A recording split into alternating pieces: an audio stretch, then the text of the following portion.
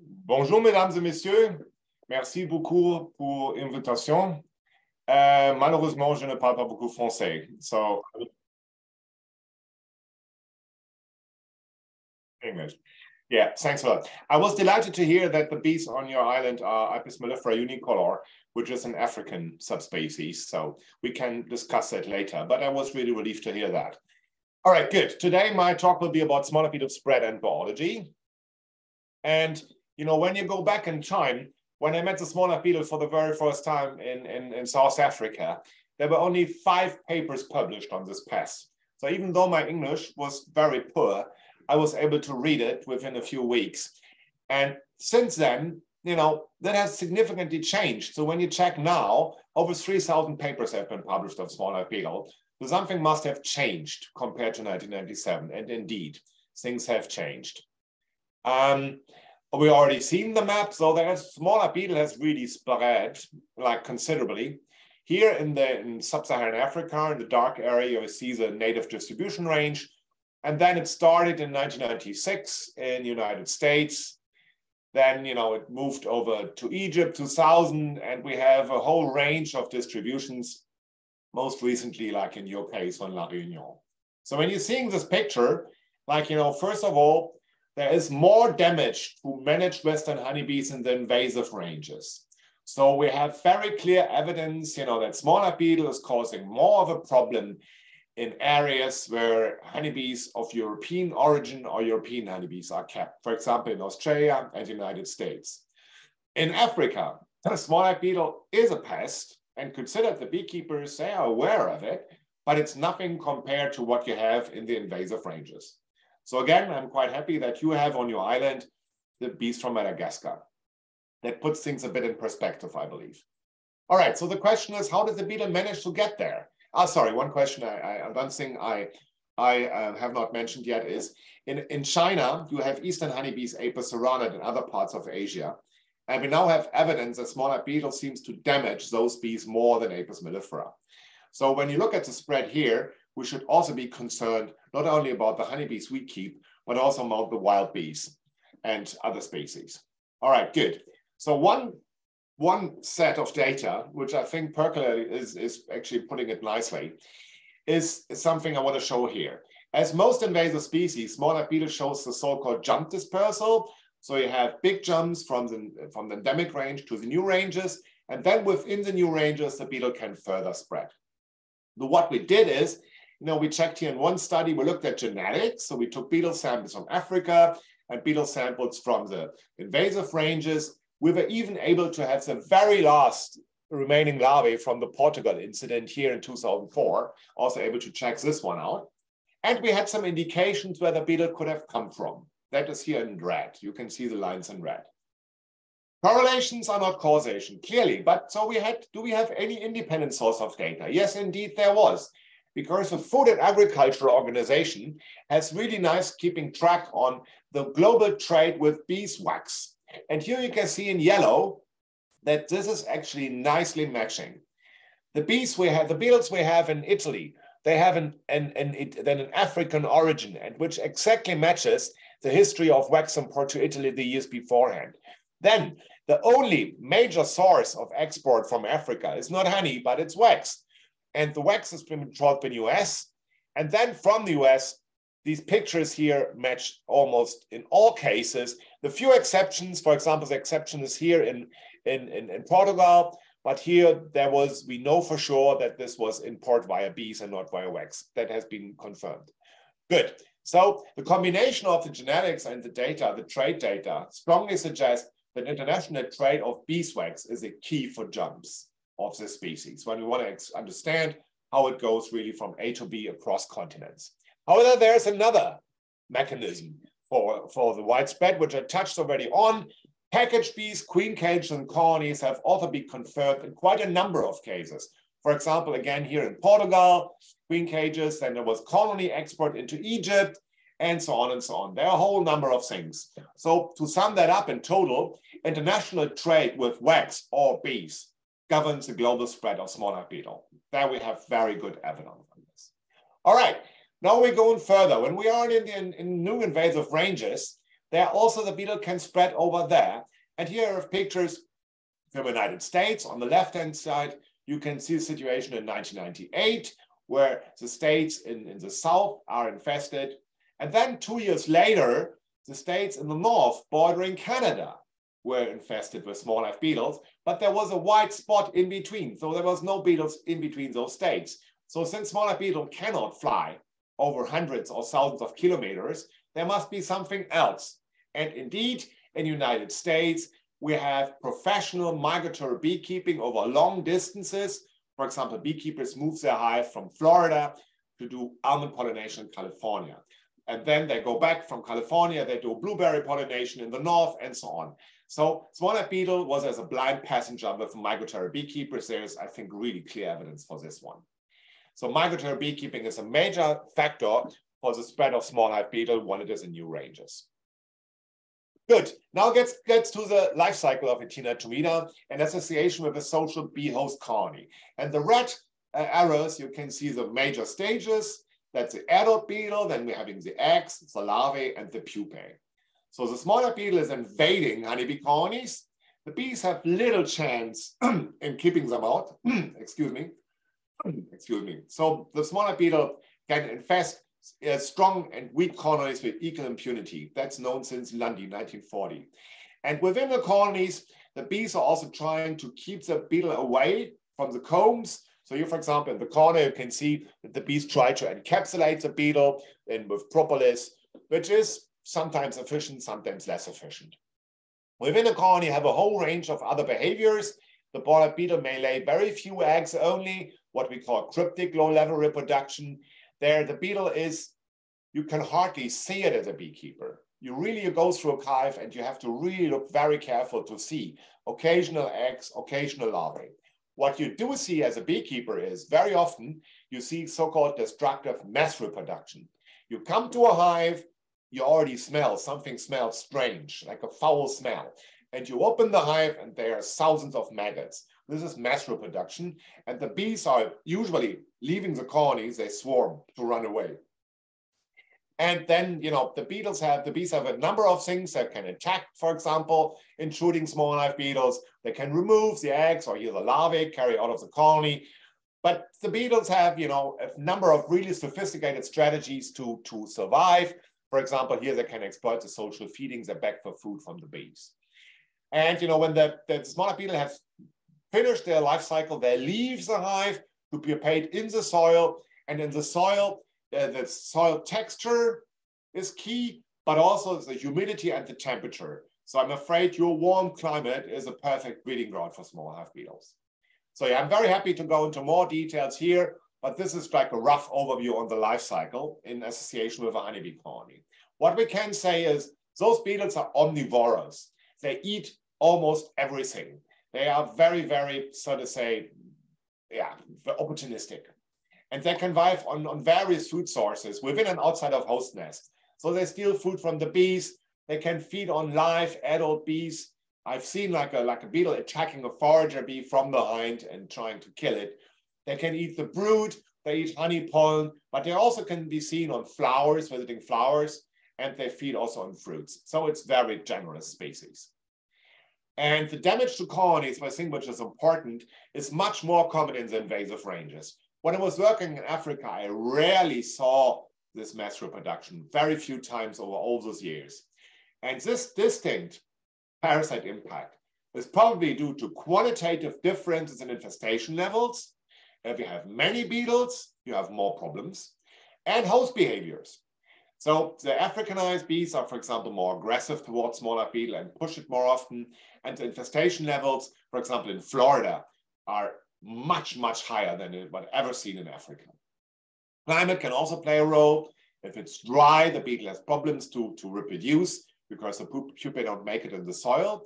And animal release can also play a role. Animal release means when the smaller beetle has left Africa, some of the enemies in Africa are left behind. So you don't have diseases or special parasites, which you have in Africa, but you do not have in the new ranges.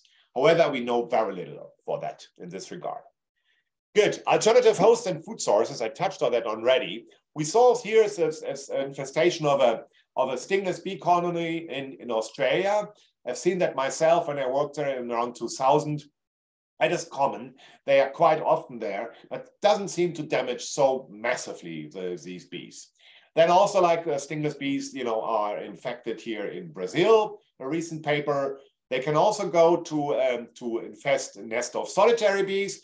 Here that is a Megachiel rotundata nest in the United States. And you can see the beetle is intruding, laying eggs, and the larvae are feeding on whatever is in the nest.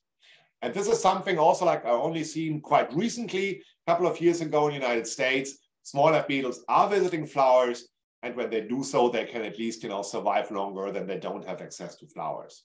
So very obvious to you guys, the picture is quite complicated. We don't have one host and one parasite. No, in fact, we have many, many different sources where the beetle can do that.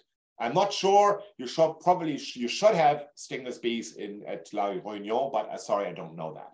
In any case, there is an urgent need to better understand the role of alternative hosts and food sources to estimate the impact and to enhance our control efforts. Good. Then like a few bonus points on the basic biology that might be of interest. Here you can see a smaller beetle is feeding, is being fed by a worker. They have a very sophisticated strategy, much like a worker is doing with each other. They use their antenna and they drum apparently the right rhythm to convince the bee to feed them.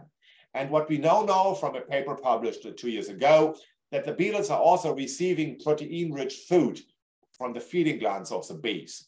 But we don't know whether that is sufficient that the beetles can activate the ovaries and start laying eggs. Important question we need to address.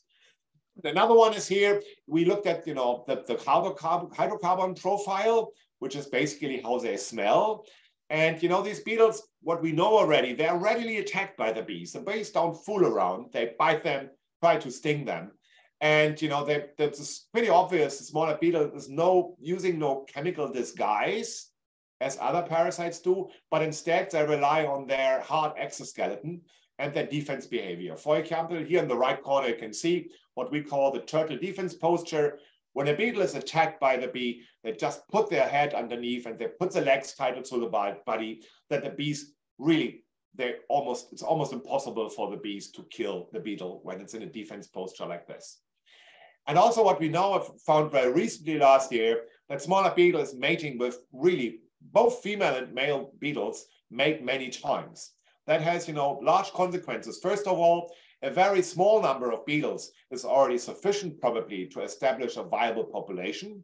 So it's a big advantage for an invasive species. When the females, smaller beetles are having a spermatheca, that's a special organ where they store the sperm from all the mating males. So when they have that, a few females are probably already sufficient to establish a viable population, for example, at La Réunion.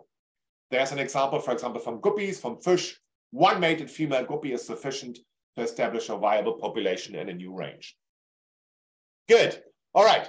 The basic biology here, to sum that up, is still very poorly understood, I'm afraid so. And this is limiting our mitigation efforts, because only if we understand the smaller beetle better, we can have a better grip without harming the bees and the beekeepers, I believe. So we need to enhance our knowledge here. Good. I would like to summarize my presentation quickly. Smaller beetle is a widespread invasive species, with global bee and wax trade being key for jumps between ranges. Migratory beekeeping is fostering the spread in the new ranges. We have very clear evidence from the United States. They show an exceptional degree of parasite opportunism, going to stingless bees, going to flowers, feeding on fruits, whatever. The basic biology is still far too poorly understood. Again, we should enhance this here. Important for you guys, damage to colonies is more common in the invasive ranges, but you have African honeybees, Apis mellifera unicolor. So the situation at La Réunion may be different compared to Australia or Europe. Urgent need to enhance our knowledge about this pest in any case. Merci beaucoup pour votre attention. Est-ce que les PCR, parce que vous dites que les PCR se déplacent grâce aux échanges internationaux, quoi, enfin aux échanges commerciaux, aux échanges de cire, etc. Correct. International trade of wax and bees. Que les cagettes de fruits importés peuvent peuvent contenir, enfin, être un moyen de transport du PCR? There is no evidence. We have now 24 confirmed cases of small beetle introductions globally. There was not one evidence that fruit cases were the reasons. It is always impossible to show that something cannot happen, but we have no evidence for that. The overwhelming evidence is that it's wax import and bee imports. This is very clear. So yes, we cannot exclude it, but it's extremely unlikely.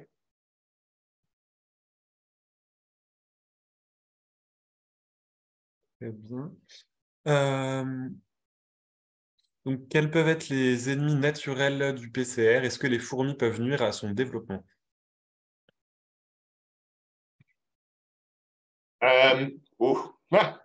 Good question. We have studied a little bit on this in Africa, and indeed, ants are attacking the larvae. So when the larvae are leaving the colony to pupate in the ground, I've seen in South Africa that ants attack the larvae and grab them. However, the beetles are clever. They have two strategies. Strategy number one, they leave en masse. So when you have a colony and the beetle larvae, they seem to have like an internal clock. They go at once. So you have several dozens or hundreds of larvae leaving. So whenever the ants are there, they cannot catch everyone. And also the larvae are often covered with the slime from the fermented honey.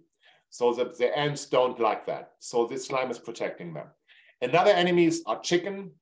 Chicken eats the larvae when they go out of the hive. But again, chicken, even if they're very hungry, they can eat hundreds at a time. We also know that there are fungi and nematodes attacking the beetles in the soil, but we know extremely little how often this is the case in Africa compared to the other ranges. So yes, we know a few enemies, but we don't know enough. En quoi les abeilles africaines seraient plus résistantes? Good question. In 2004, Patty Elson and myself wrote, the African bees are better able to cope with small hive beetles because of quantitative difference in a range of behaviors. And whatever the African bees are doing against the beetle, we can see the same in European honeybees. So they're doing the encapsulation, they attack them. So it is not a black and white. So the African bees have something what the European bees don't have, but the African bees are just doing it better. And one particular reason I personally believe is important is, the African bees are very mobile. They're like your bees unicolor and probably on La Réunion. If the bees don't like it, they go. European honeybees are very much, my home is my castle. They stay in their hive forever, even if the beetles are almost taking it over. So when they run away from the beetle, they leave a lot of stuff behind. So I guess the chances for reproduction of the beetle are probably much higher when they take over a colony of European honeybees compared to colonies of African honeybees. African honeybees do a better job. They run away and leave little food behind. So because of this, you have more beetles. And the more beetles you have, the higher you have the problem. So again, small differences between the European and Africanized honeybees and African honeybees. And this can explain the different impact. That is what we have. So our hypothesis at the moment down. Et une question qui va un peu dans le même sens, est-ce qu'on a observé des colonies d'abeilles qui ont développé la résistance au fur et à mesure? Enfin, des colonies d'abeilles, du coup, qui étaient sensibles de base, donc des abeilles européennes, par exemple? Maybe. We don't know that. The problem is, at least in Australia and in United States, we as beekeepers do everything to limit natural selection. We are breeding queens, we eliminate colonies which are too aggressive or don't produce the real honey. So by doing this, we prevent that the bees can naturally adapt to small hive beetle.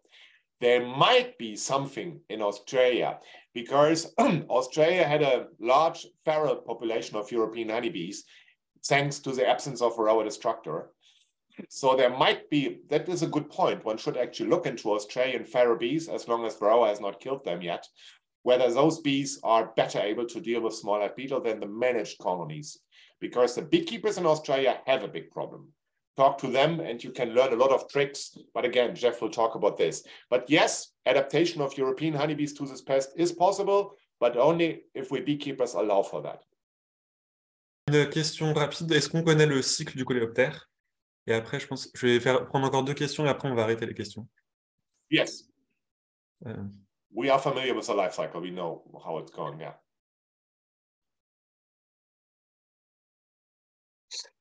Donc là, une question donc, qui dit que plus une colonie est populeuse, plus elle aura de miel et de cire, donc plus elle va attirer le petit coléoptère.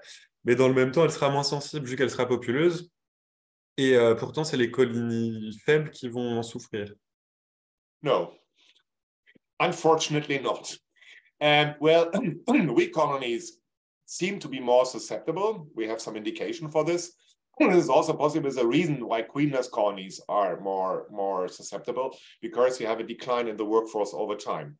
And we believe that the number of bees per square centimeter nest, that makes a difference. If the bees are able to keep the combs in check, the bees have no possibility to penetrate. So if there is a big, the density of bees to comb, that I think is a key to understand. But this does not necessarily mean that the colonies are doing well. I've personally seen really strong hives in Australia, 10 frames of bees, a solid colony was killed after 2 weeks. So again, we don't know why this mass reproduction is triggered. We don't really know the keys doing that. But as a rule of thumb, a stronger colony is usually better able to cope with small hive beetle, yeah. Du coup, là, c'est vraiment les 2 dernières questions. Donc, la nymphose du PCR peut être plus longue en cas de sécheresse ou de froid. We shouldn't let Dr. Pettis wait for too long, yeah? Oui, il faudra peut-être, ouais. Bon, Yeah, du coup, la nymphose du PCR peut être plus longue en cas de sécheresse ou de froid. Et la personne précise qu'elle pense aux résistances lors d'échanges commerciaux. Small hive beetle can survive for a long time without any food and water, or with a little bit of water. They can survive for several months. Interestingly enough, beetles from Africa are better able to survive starvation than beetles from the United States. So, but they made it in the first place. So I assume when you have wax, it depends also like how the wax is exported. If you have crude wax, like sometimes I saw that people put just whatever wax together, they see maybe traces of honey and things like that left. So that may facilitate their spread. But they can survive for quite some time without any food. They're able to starve for a long time, yeah. At least long enough that a ship can make it from Africa to another place, yeah.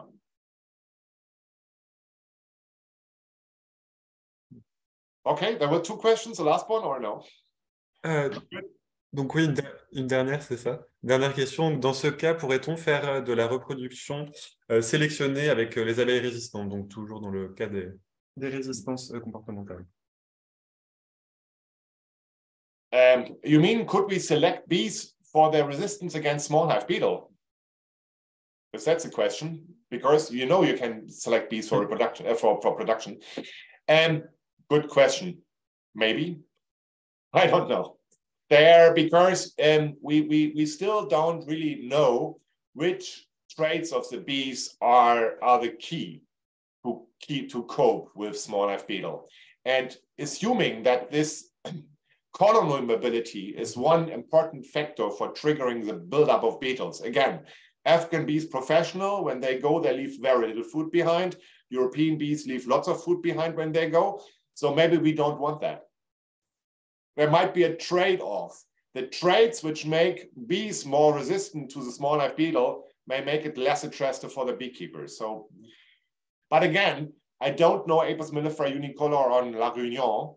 Your bees may be much better able to cope with small hive beetle than the bees in Australia and US. Future will tell, probably. Good, merci beaucoup pour les questions.